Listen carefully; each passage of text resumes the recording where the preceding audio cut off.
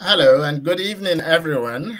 It's an absolute pleasure to be here on this panel at the Hausa International Book and Arts Festival.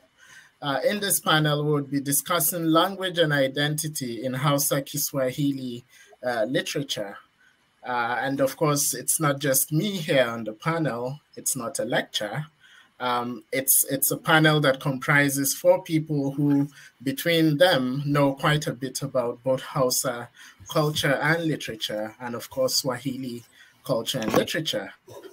On the panel is Doslin Kiguru, who is a researcher with an interest in literary texts and their production mechanisms. Her research engages with cultural and literary production in Africa with a focus on different literary platforms such as publishing and prize industries, book fairs, and similar very interesting things, none of which I have won. Also on the panel is Professor Dr. Abdallah Uba Adamu, who is a household name in Nigeria, who holds double professorships in science education and in media and cultural communication from the Bayero University, Kano. He's domiciled at the Department of Information and Media Studies at the Faculty of Communication at the Bayero University, Kano, and has served as Vice Chancellor of the National Open University of Nigeria. Moses Kilolo is a founding member of Jalada Africa, he is one of my predecessors, as I'm currently the managing editor. He was managing editor between 2014 and 2018, and he has managed the Mabati Cornell Kiswahili Prize for African Literature. Moses's writing has been published in Saraba Magazine and elsewhere. And my name, of course, is Richard Ali. So let's get into the meat of the matter. Before we get to the literature, we have to talk about the people. So it's about 2 sets of people who between them comprise some of the largest languages, African languages out there. The Hausa people of West Africa and the Swahili people of coastal East Africa. So perhaps we should start with the Swahili people. Moses, you have run a Swahili prize, so you should know a bit about that. So tell us a little bit about the Swahili people and their origins, and then we can kick it off from there. Thank you, Richard. So I don't know what to really say about the Swahili people, because the people who speak Swahili are very wide in terms of their spread, and we really don't have a particular ethnic composition that we'd say is Swahili. We have the original Swahili people, but we have a multiplicity of people that speak the Swahili language across East Africa, and now the language is starting to spread in Southern Africa and other parts of the continent. So in many ways, we could say that the people who are speaking Swahili today are non-ethnic, and they possess what I would call a Pan-African character in nature. And the language itself has its origins, of course, in the East Africa coast, from the Kenyan coast to the Tanzanian coast, spreading all the way to the Mozambique coast, and now now it's as I've said, it's started to spread in very many other Eastern Africa and Southern Africa countries. And recently, we've had the language being named as one of the official AU languages, and the UN has recognized this language. So the people themselves, in their complexity and in the ways in which they have the language has grown, can trace, of course, its origins to the influences of the local languages that were spoken in the East African coast, and the Arabic language that was brought in by the traders in the early 15th, 14th century. And since then, the language has continued to grow, and the people in the coast have adopted this as their is their mother tongue. And we have seen in Kenya, this language was adopted as one of the official languages, meaning that in addition to English, most of the people grow up speaking this language. So while in a sense they might not be identifying as Swahili, as Kenyans, majority of Kenyans might not identify as Swahili people. They do have access and speak this language as one of the official languages in the country. But if you look at Tanzania, it's a bit different in that the people across the country use this language a lot more. It's used as a language of instruction in schools, and it's used as one of the languages in official. It's actually the main language in official languages. So in official purposes, you know, in government, in important meetings and all that, and therefore for Tanzania and Kenya, it's a bit different, but you can see that Swahili is one of the most important languages that's spoken there. Thank you very much, Moses. One of the interesting things I've taken from your submission is the idea of the supranationality of the Swahili language. So it makes sense to move on to the other end of the table and ask Professor Uba Abdallah about this. I remember when I was an undergraduate at Zaria, you know, and the Hausa land particularly is thought of in terms of Kasar Hausa, a land of the Hausa speakers. So does this also speak to supranationality in the same sense that that Moses Kilolo has spoken about Swahili, you know, or is it a particularly distinct form of cultural evolution? Which could you weigh on that, Prof? Oh, thank you very much. Can you all hear me? Yes. Yes, we can hear you loud and clear. Thank you very much for that. There is a slight difference between what Moses just said about Swahili and what the Hausa situation is all about. Hausa is made up of distinct people, human beings, anthropological entities that are called Hausa, just like you have Yoruba, you have Igbo, just like you have Welsh, you have Germans. There is a group of people called the Hausa. But there's a lot of debate about whether Hausa is a group of people or they're just simply a language. But the fact that Hausa language is corrosive, that is, it takes over all the other communities it comes in contact with. People tend to believe that anybody who can speak language is Hausa. And part of the political narrative here in northern Nigeria is that all people in the north of Nigeria are referred to as Hausa, even though there are a lot of people who are not indigenous Hausa. But there is a Hausa identity, there is a Hausa group of people, and they have their own states. And these states were derived from ancient history. For instance, they have 7 Hausa states, Hausa Bokwe, they call them Hausa Bokwe and Banda Bokwe. And if you are not a citizen of any of these 7 Hausa states, then you are not a Hausa. You can speak Hausa language, but you are not Hausa. Just like British. I mean, we all speak English language, but we're not English. We're not British. So if you pick up somebody who migrates from, let's say, Pakistan to Wales, and he could speak Welsh language, that doesn't make him Welsh. He's still Pakistani. So this is the same issue. It's not just a question of being able to speak a particular language that gives you identity of that language. You have to have your own individual identity for you to identify yourself with a particular language. There is no way an Englishman can consider himself Hausa simply because he could speak the language. So just being able to speak a language does not necessarily divorce you from your own intrinsic identity of being what you are. So for Hausa language, there is a distinct group of people called Hausa people. And this distinct group of people called Hausa people are located in distinct areas of Hausa land. And all of these areas are now called Hausa land in the core northern Nigeria. There is Daura, there is Katsina, there is Gobir, there is Kano, there is Reno, there is Birom, and then there is Zaria, 7 of them. These are the states where Hausa people are found.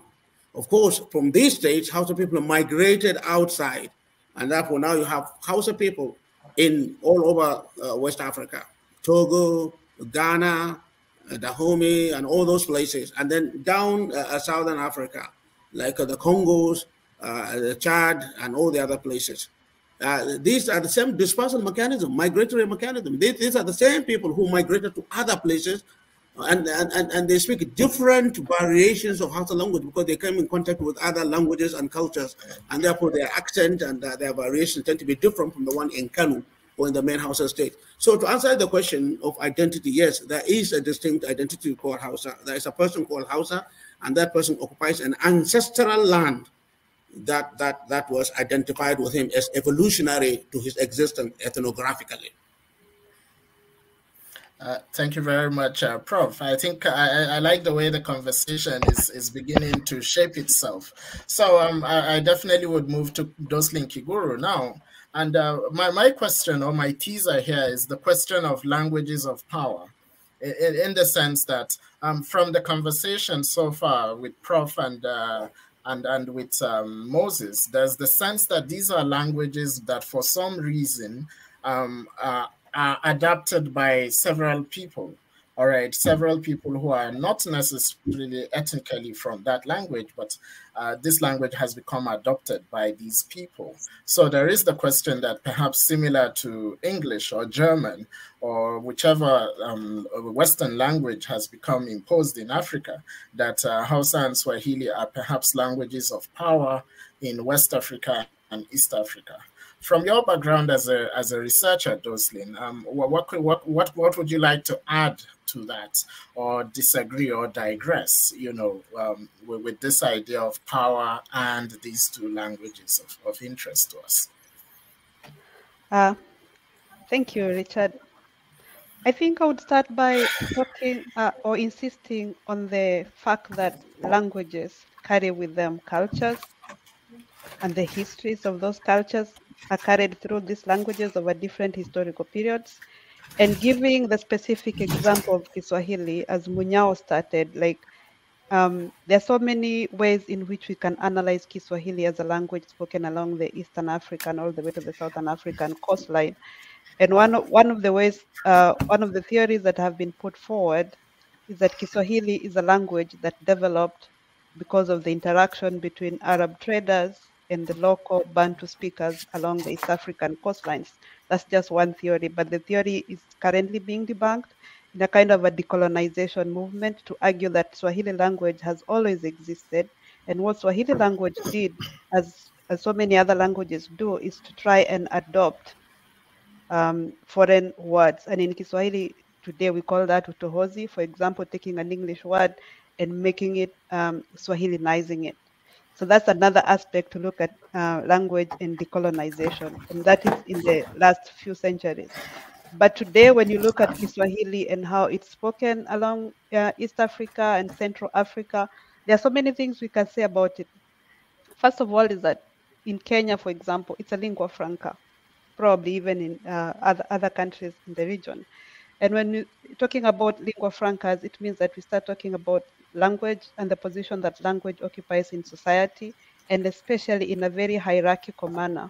For example, when you're talking about national languages that are spoken in Kenya, we all know that English occupies a higher position in that hierarchy, then Kiswahili comes next, and then all the other languages that are spoken in the country, probably not at the same level, but that hierarchy is maintained.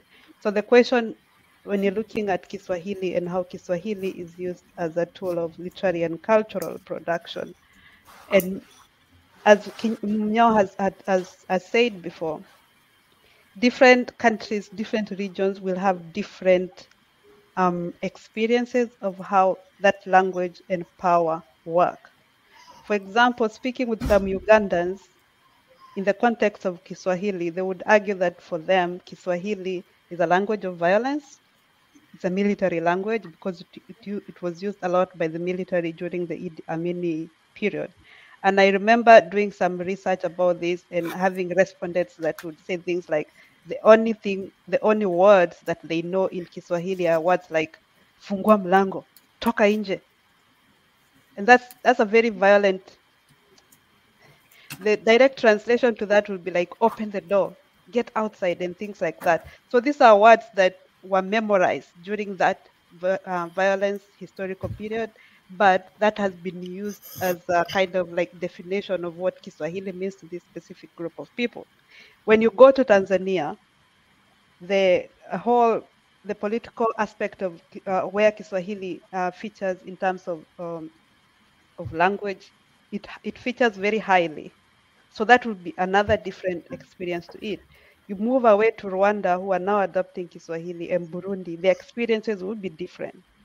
So, in as much as we want to talk about a language like Kiswahili and power, it's also not okay to look at it like in a blanket way, like it's not a blanket way to look at language and power all through all these different countries. And even when we go deeper into different like regions, you realize that Kiswahili as a language also serves different reasons. Last year, was it last year or early this year, when Munyao and I were doing some work at the Kenyan coast, and then we started talking about the whole idea of dialects, the Kiswahili dialects, because you can't speak about Kiswahili as only one language. It exists in dialects. But then when we are using the word dialect, it means that there is an official one, and then there are others that are less than. So there are all these ways in which so many ways in which we can analyze language and power, and even just using a language as simple as Kiswahili. So one of the ways in which that helps me analyze that is to look at regions, like not to put everything in a blanket.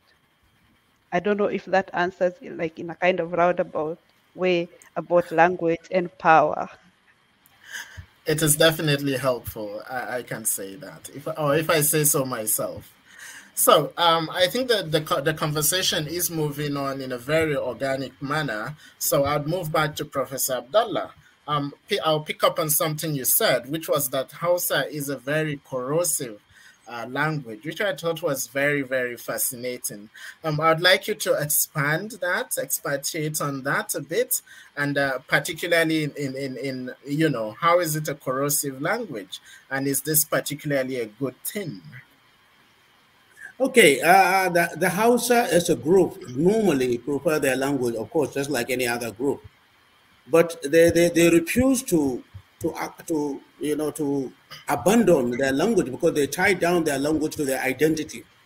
So as a result of that, when they come in contact with other non-Hausa groups, they pick up their vocabularies, modify these vocabularies, and then transmutate them as their own, such that the original speaker of a particular language will not even understand the vocabulary that has been borrowed from their own language into Hausa language.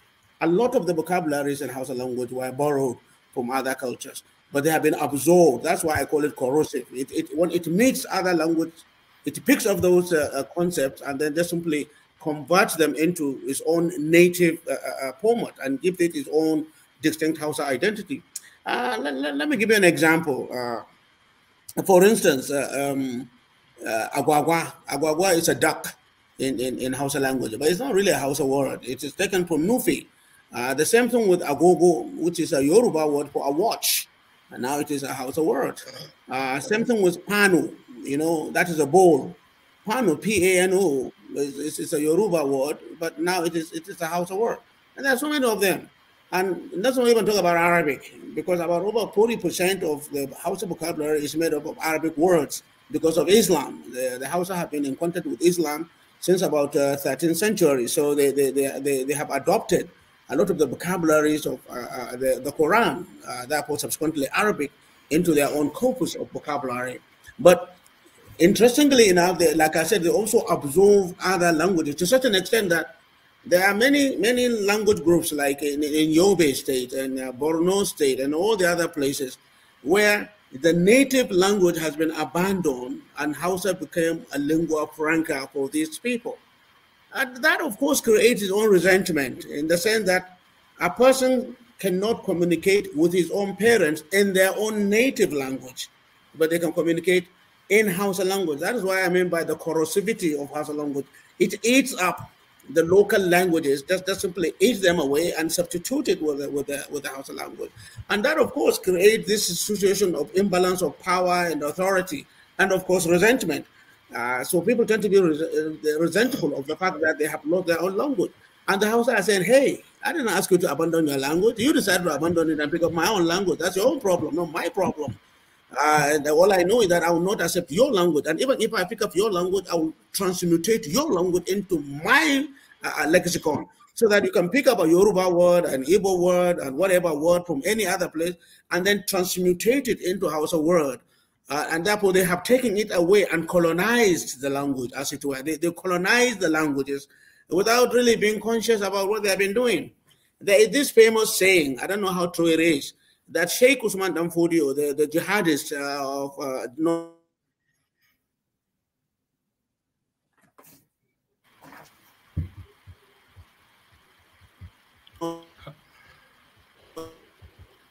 Hello?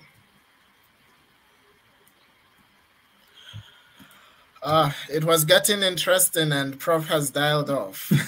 Oh, he's back. Okay, he's back. He's back. Yeah. Hello, Prof.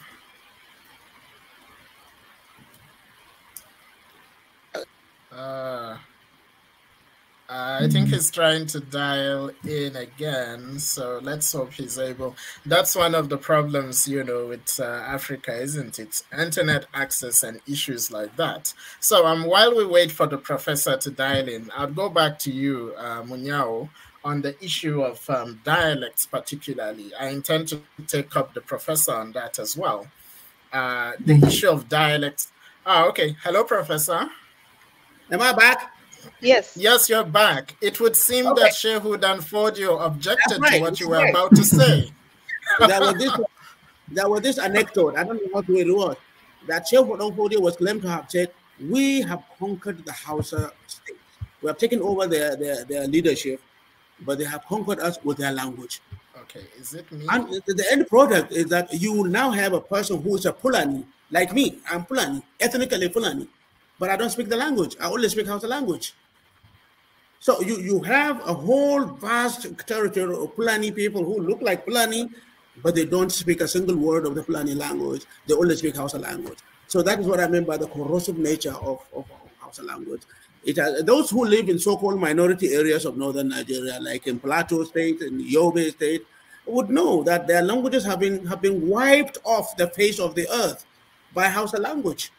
So Hausa language is corrosive in the sense that it just simply eats other languages, just like that. So the challenge is for the speakers of other so-called minority languages to do something about boosting up their own language capabilities and capacity in order to keep them alive, like their folk tales, their tradition, their music, their films and everything, so that they can now maintain the conversation about the validity of their language for those upcoming generations.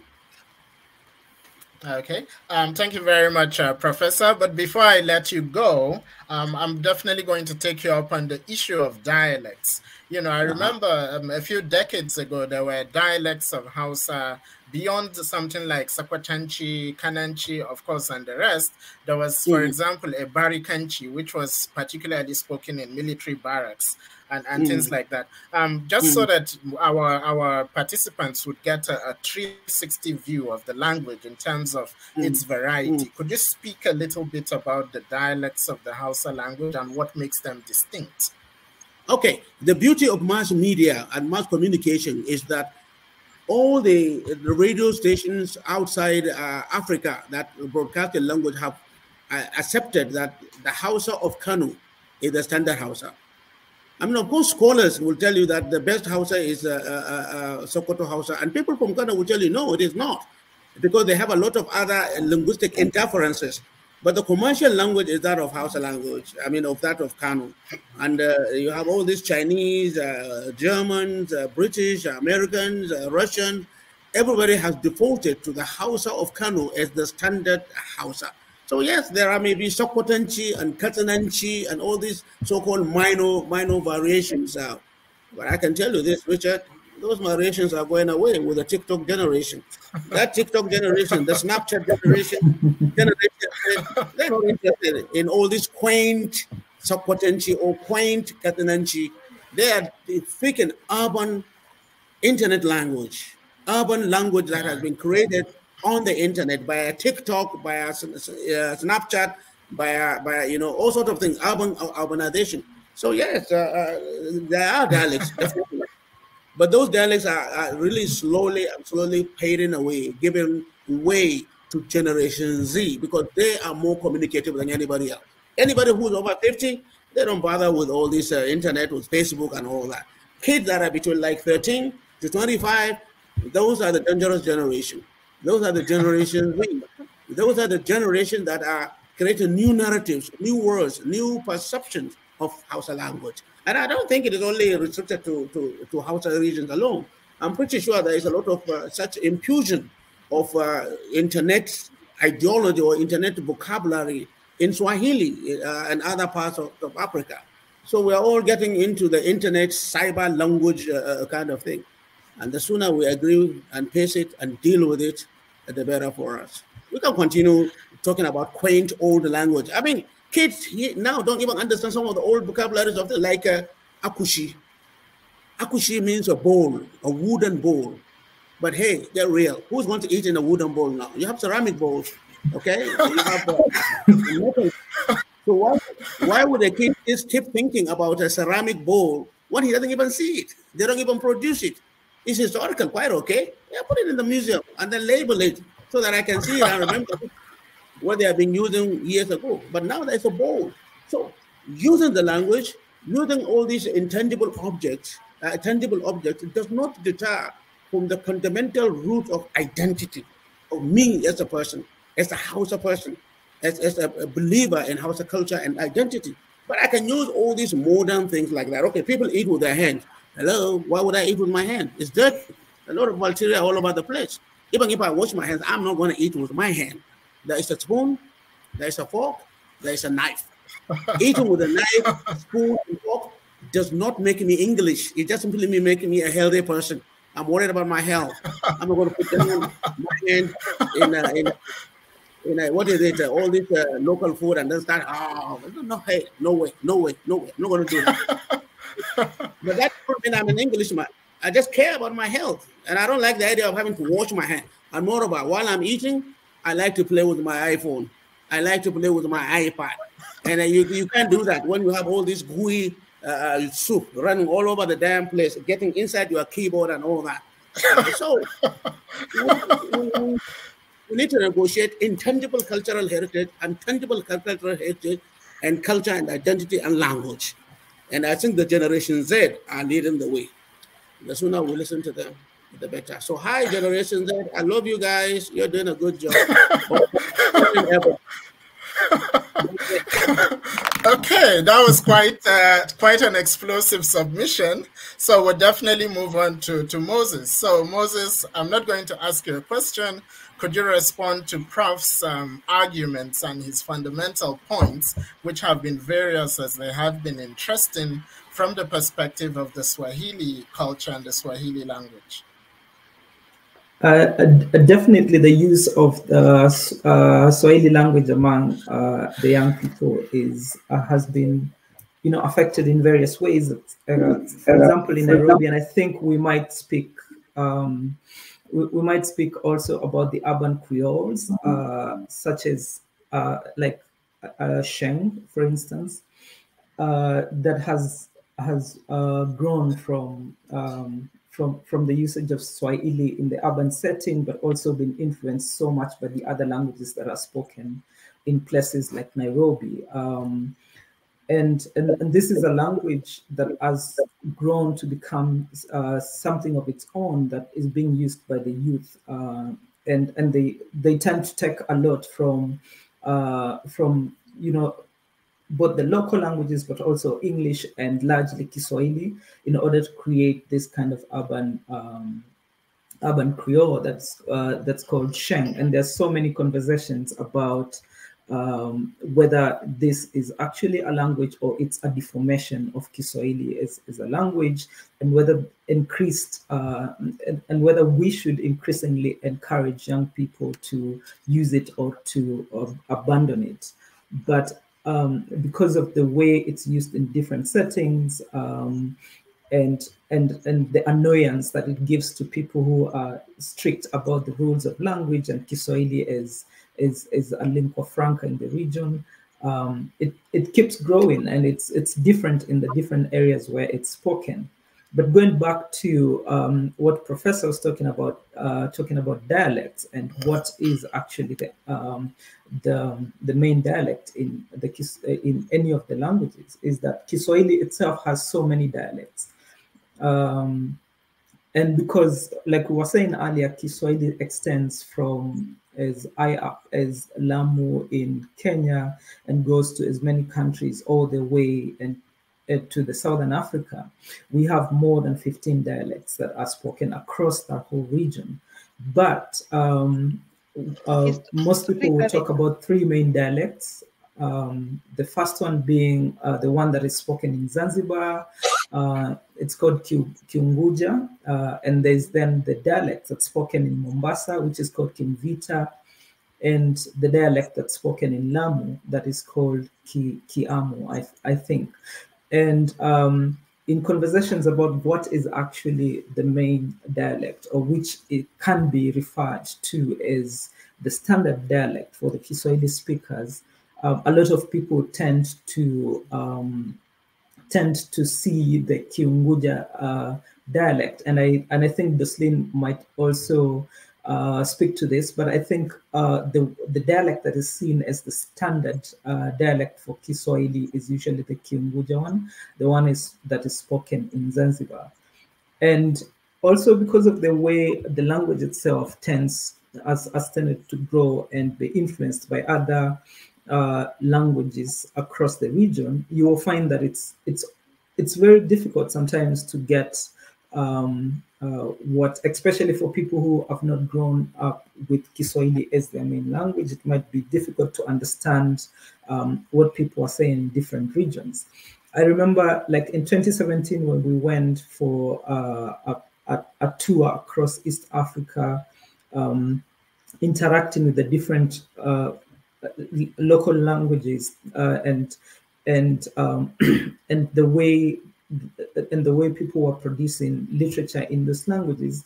We were in Congo, and the kind of Swahili that was being spoken there was quite difficult for us to actually understand because of the influence of both French and the languages there. So you can see the manner in which not just dialects, but the influence of other languages within the regions that Kiswahili is being spoken tends to have an impact on what actually becomes the Kiswahili that's being spoken in the various areas. Okay, thank you very much. So, Doslin, you've got quite a bit to speak to, both from the perspective of dialects, which Moses has thrown that hot potato to you, but also because of your work as a researcher, I would also love your response to Professor's point on the Gen Z and these interesting things that they are doing with languages, at least with the Hausa language. Is it a similar situation with Swahili? And what does this portend? Are we going back to some sort of Babel or an anti-Babel? What does this portend? Where are we going in terms of language, particularly with reference to Swahili? And of course, we can extrapolate to the Hausa language. Okay, thanks. What I can say about that, starting with the professor's words and Kilolo's, is that there is a body that regulates Kiswahili as a language in East Africa.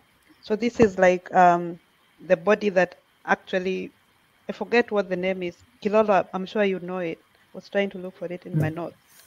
So this is a body that regulates what is contained within the language. It's the body that regulates all the new words coming in.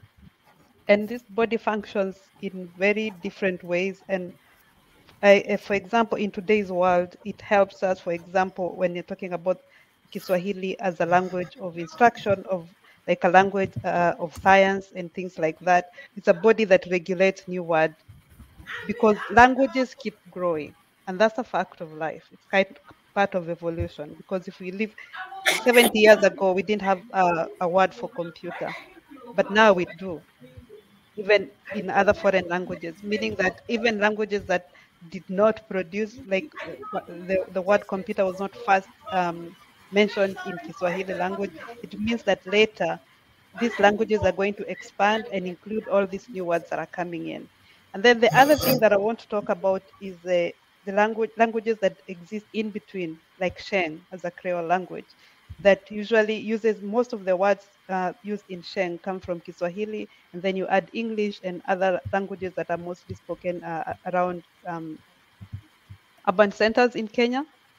But the main language for Sheng is Kiswahili. So I kind of look at Sheng not as another Kiswahili or another form of Kiswahili that is kind of watered down, but I want to look at Sheng as another language altogether that is able to accommodate all these new languages, all these new words borrowed from different languages, borrowed from technology like social media, TikTok, and things like that. It's able to borrow these words, use them, incorporate them into the language without necessarily going through a body that vets new languages or new words in a language. And that is the good thing about a language that exists in the middle, in the cracks, like Sheng, because it does not have to be regulated by a body, whether government or not. And also it means that it's faster to take up new words or to lose words. And remember, a language like Sheng exists in society as a kind of a counterculture. It's against the normative culture.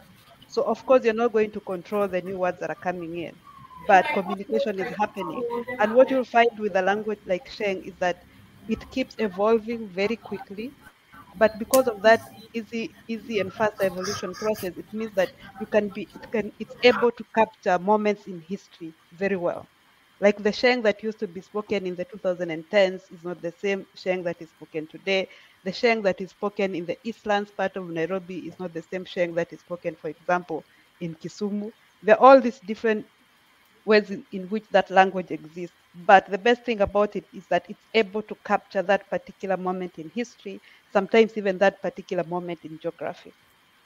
And I would say that that's the main two differences between Kiswahili and Sheng. And I don't think it would be a good idea to look at Sheng as watered down Kiswahili. Just look at it as another language that is existing along Kiswahili. Can I butt in here? Thank you. Can I butt in and write that to her? Briefly. Briefly. I think I like her perception that we should not look at it as a watered down language. Language is evolutionary. It's not stationary. It's dynamic. Yep. What is stationary is our identity, the sense of belonging. I am who I am. Just because I speak good English doesn't make me English. Or because I speak American variety doesn't make me an American. But we need to look at the fact that languages will always come in contact with other words and vocabularies and therefore evolve. You know, they are ecological. They keep evolving into new forms. Even English itself didn't. I mean, English right now is a corrupt form. The original language of English is Latin. But when other words keep coming into English language, now it's transformed into something else. A lot of the words in English language are not even English. They are from other cultures, like girl, beer, mansion. I don't give a damn. These are all words taken from other places. So I think I like her idea that we should not look at language that has a lot of borrowing from other languages as being watered down, but as a state in evolution of language. Thank you very much. Perhaps one of what is more telling about this than both the word different and the word language are both not English words. So when we say English, it came from a different language. I mean, even in the words different and language, they are not English words. Yeah, so I think we're going to shift. Sorry to butt in again. Richard, I have a paper that I delivered some time ago called The Intangible Immigrant, about how language travels from one community to another. I can share it if anybody is interested at auadamu@yahoo.com. Send me an email, auadamu@yahoo.com, and I'll send it to you. And you can see the dynamism of both, not only Hausa language, but also other languages, particularly English languages. But I was looking at language as an immigrant, as an intangible immigrant, how it moves from one location to another and adapts. auadamu@yahoo.com, and I'll send it to you. Okay, well, I'll definitely take you up on that. So let's shift gears a bit now and speak about the literature aspect, which is, of course, what is of interest to me. You know, as a writer and somebody who is interested in publishing and all of that. So what is the terrain of literature in Swahili from the East African experience. Perhaps Moses, you take, so perhaps Munyao, would you take that up? If I can give the example, for example, of Hausa, where Hausa is written in 2 different scripts. Is this the case in Swahili? How many people have been writing? Is it poetry? Is it an emphasis? The novel, for example, is a very, very alien form in West Africa, and particularly in Hausa. So perhaps you could give us a little bit of a background on literature from the Swahili aspect, Munyao. I think Swahili has a very well-established literary tradition, and goes back to decades, and probably many years, where people have been publishing in Kiswahili, and especially translating work from other languages into Kiswahili. So we wouldn't say that Kiswahili has not, as a language, has not been engaging in literature as compared to other African languages, especially in East Africa. And currently we have Kiswahili is probably one of the, other than English, Kiswahili is the other language where we are seeing very many people working in that to produce literature, both in poetry and in fiction. And we also have publishers that tend to lean so much on publishing Kiswahili texts, in addition to English, in addition to English texts, and there isn't as much emphasis on other languages that are native to East Africa.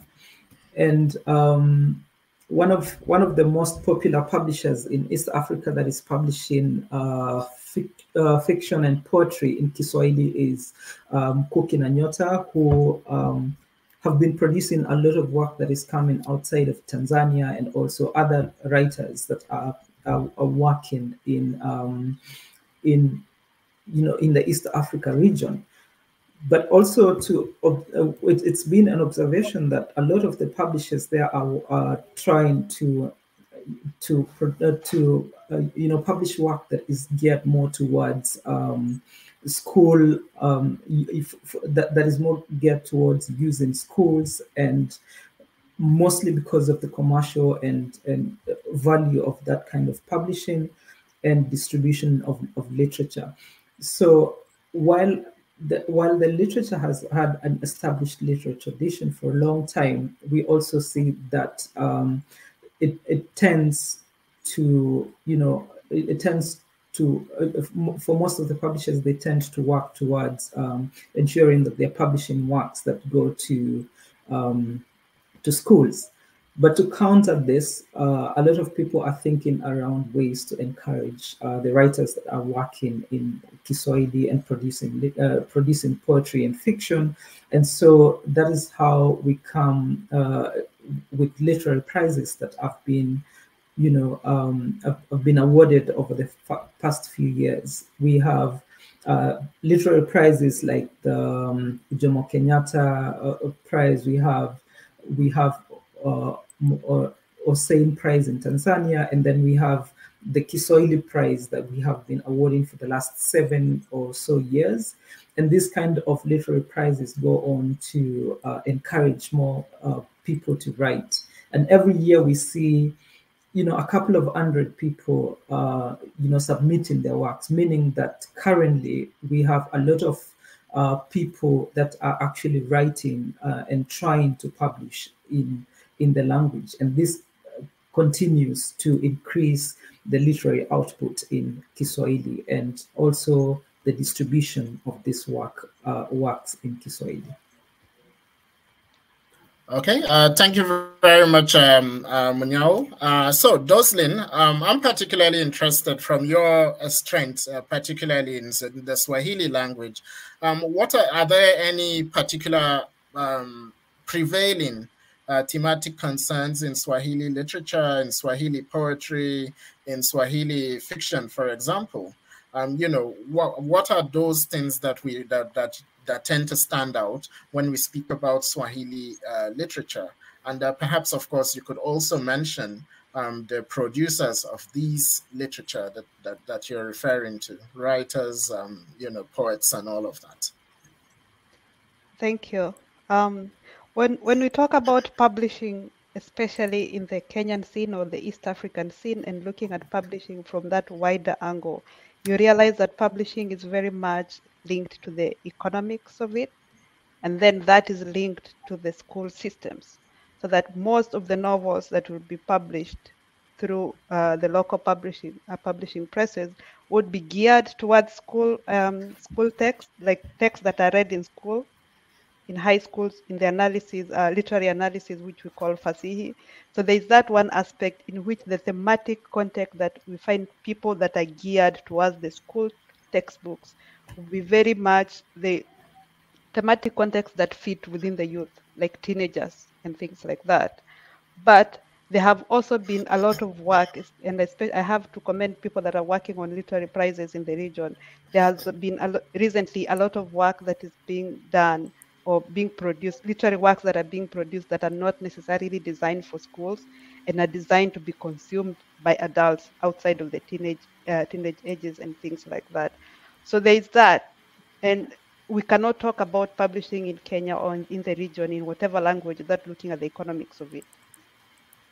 The other thing to look at in that context is that there is a lot of publishing that is happening outside of the mainstream. And you look at smaller presses, you look at literary organizations and journals and things like that. But most of the work that is being produced outside of the mainstream will be shorter works of fiction. And if we speak about Kiswahili in general, this is where groups like Jalada's work comes in, people like Kwani comes in. And then you find that because they're operating outside of the mainstream, it means that they can be experimental with the way the work is produced, such that even if it's a short story, it's supposedly written in Kiswahili, because it's not meant, for example, as a school textbook. They can experiment with Kiswahili as a language on so many different levels. And that's a good thing because it actually reflects the kind of Kiswahili that is spoken in the region, kind of a literature that's very much like echoing what's already happening. So for that reason, I want to commend like people that operate outside of the literary publishing, the mainstream literary publishing industries in Kenya, because they are able to experiment with language in that way, because they are not confined within the economics or the politics of school textbooks and things like that. And what was the other question, Richard, you asked? I think you've given quite a thorough response on those issues. So thank you very much, Doslin. Would move now to Professor Abdallah, particularly the issue of Hausa language production, literary production. It's been something I'm interested in, and there has been a lot of controversy. The question of a script, the question of orthography, the question of censorship. You remember a few years ago, we got into and issues with Rabu Abdul Karim, who was Director General of the Kano Censorship Board.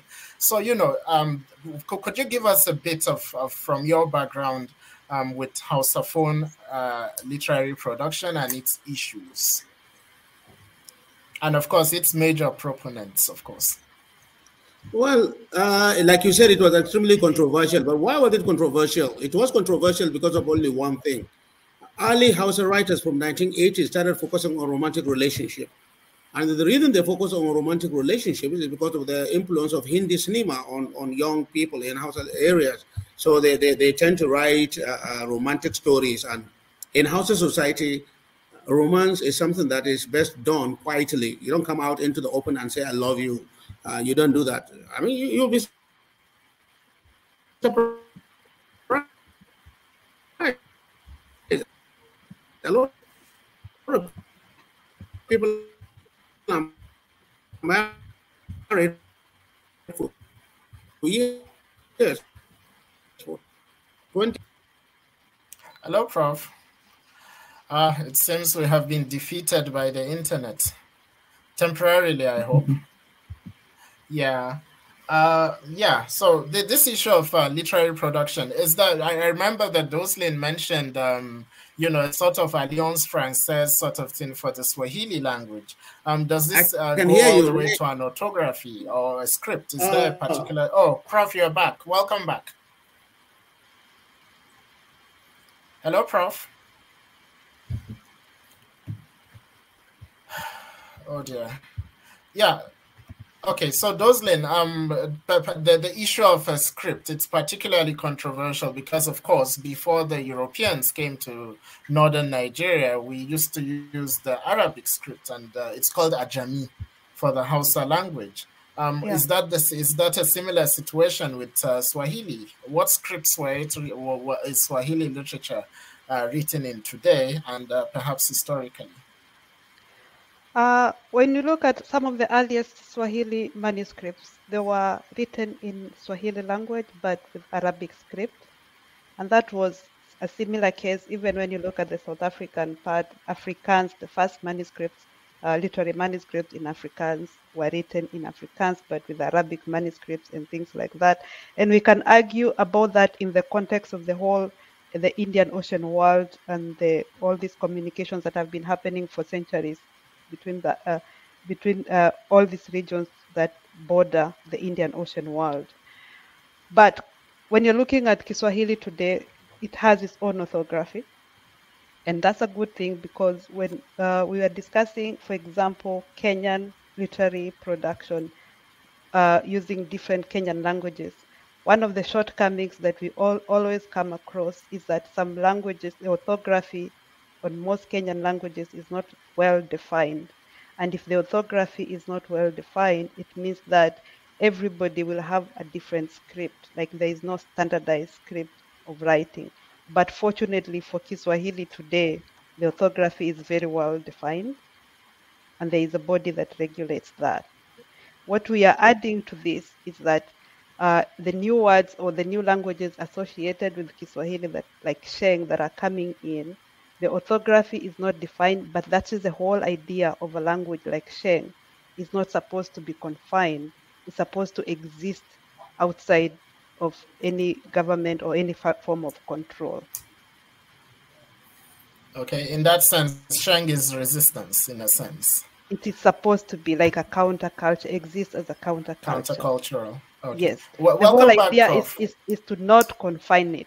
As soon as you think you know Sheng, then the word evolves, and they use a different word.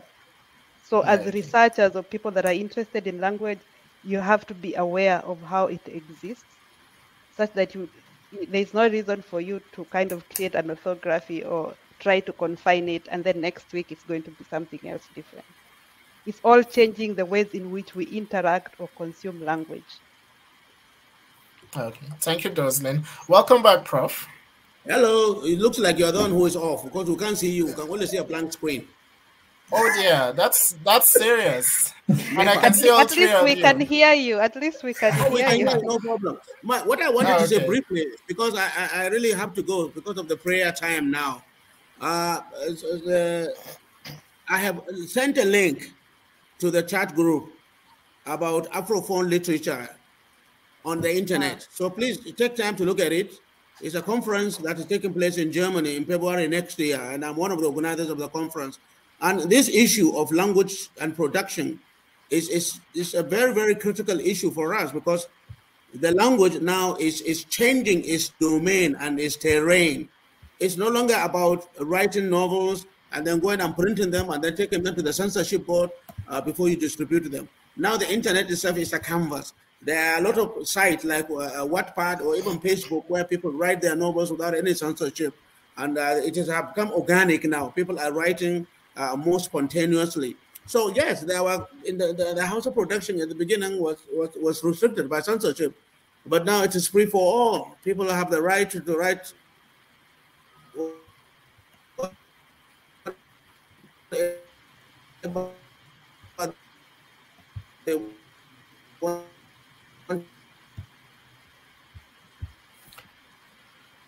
Oh dear, the professor has gone off again. And I had really wanted to get a final word from him.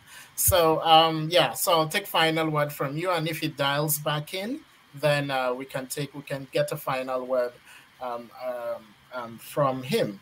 So Munyao, my question is this, all right? The question of Swahili literature, Hausa literature, is it not in fact a moot conversation? I always try to say this. The language of the future is not going to be Hausa or Swahili. It's going to be coding languages. It's going to be Python. It's going to be CSS sheets. It's going to be whatever the next thing that comes up that they're going to use for artificial intelligence is. So this whole question about languages, which we organize seminars and break our heads about and, you know, write so much about, is it not in fact a moot question in reality? What is the future of this whole thing that we're doing with language? It is true that the future will have a lot of machine languages, and that will be a very essential part of how humans will begin to exist. But I do not think personally that the development of all these kinds of machine languages will ever comprehensively or completely replace human languages.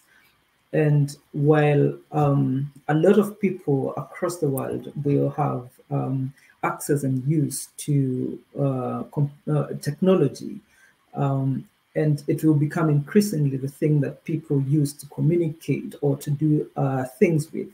I do not think for in any way, and I stand to be corrected, that they will be replacing human languages. So we might get to see, Kiswahili, Hausa, and many other languages evolve to fit in the ways in which it is used in addition to the kind of technologies that are going to be coming up, especially with in the sense of languages. But in a sense, we will continue to have these languages dominate human communication.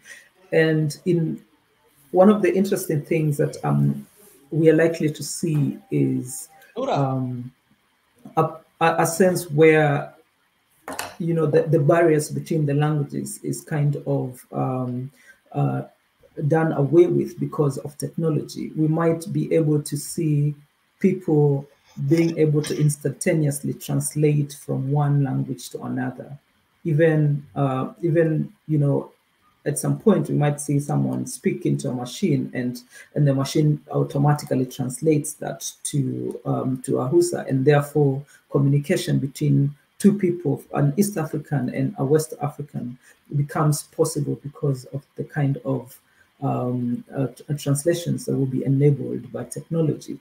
But even with all those things, I think fundamentally we will not be able to lose the human languages as they are spoken today. Okay, thank you very much, Munyao. So, Doslin, you get the final word. I imagine that the changes have been radical, but in which ways has technology particularly changed the language debate, the language use, the whole issue of language in African literature, particularly from your perspective? And that would be your last word. Thank you. I feel like it provides more avenues for the languages to keep growing, adapting, because in the last few years, maybe 20 years ago, the idea was African languages is incompatible with technological development of the world. But now, with the example of Kiswahili, for example, we realize that languages, for example, they evolve every day, and it's possible for languages like Kiswahili, like Hausa, like Luganda, and everything else to kind of adopt new technological languages and things like that. And in addition to the previous question in which you are asking about the future of language, I feel like because of the relationships of all these languages, for example, that are spoken in Africa, they would fit very well in a technological setup. because it would mean that through technology, people are able to kind of communicate with each other, as opposed to one language dying, but embracing the technology as a form of broadening our communications in the region. Okay, thank you very much, Doslin, and thank you very much, Munyao